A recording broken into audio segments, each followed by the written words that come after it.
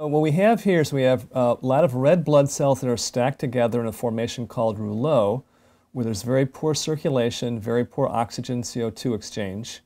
The red blood cells should be visible and separate like this one right here.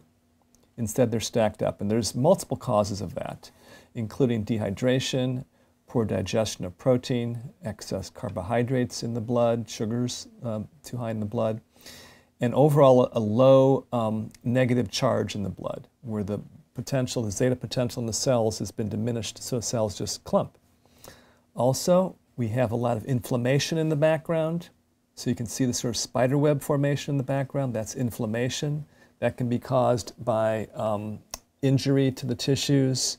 It can be caused by stress. It can be caused by liver not working properly and filtering the blood.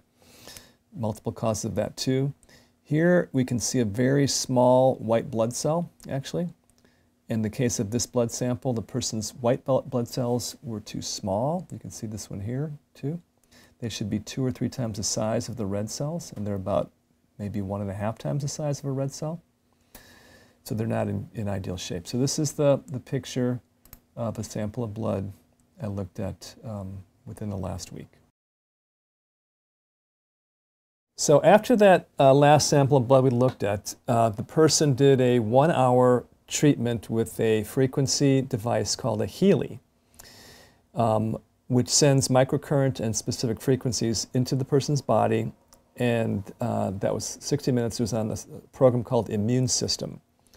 So immediately after that treatment, I looked at her blood, and this is what we saw.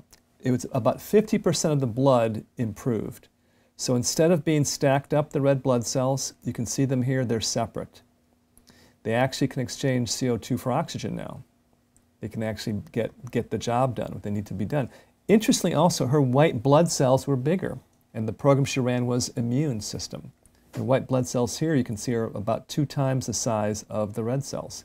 There's another white blood cell, more in the correct size.